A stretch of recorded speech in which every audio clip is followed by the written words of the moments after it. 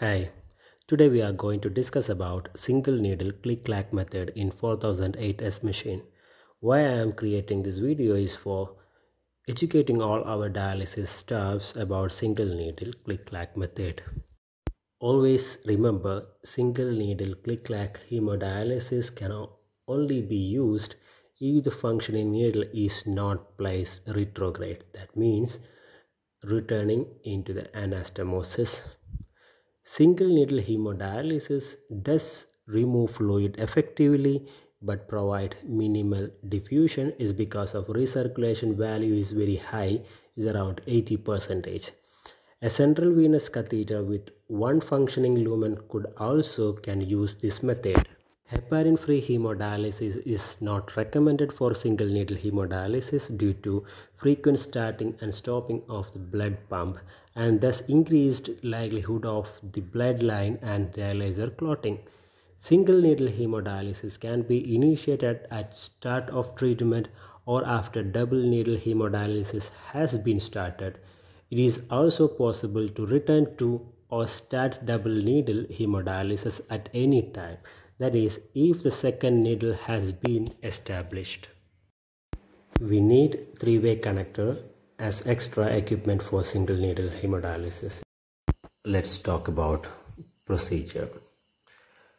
First, go to treatment mode and select this upper limit and lower limit. Upper limit is around 350 to 400 and lower limit is 50 to 100.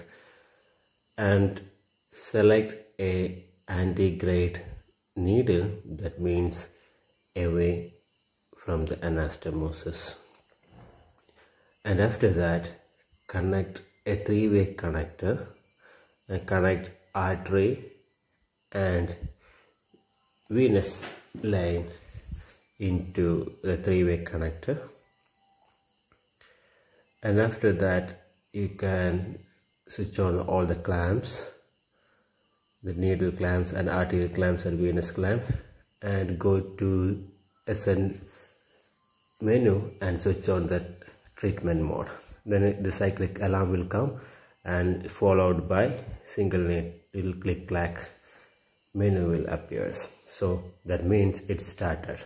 And observe the venous pressure is going up.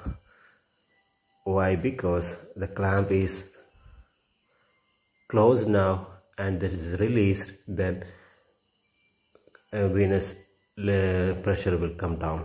See, observe the clamp now. Now it's closed, is open and pump is off, so blood is returning to it. And pump is on, clamp is off, venous pressure is going high and reach 400.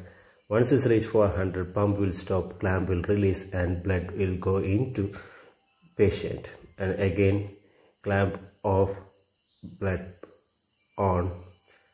And then this time, blood won't go into patient body. This is going to dialyzer.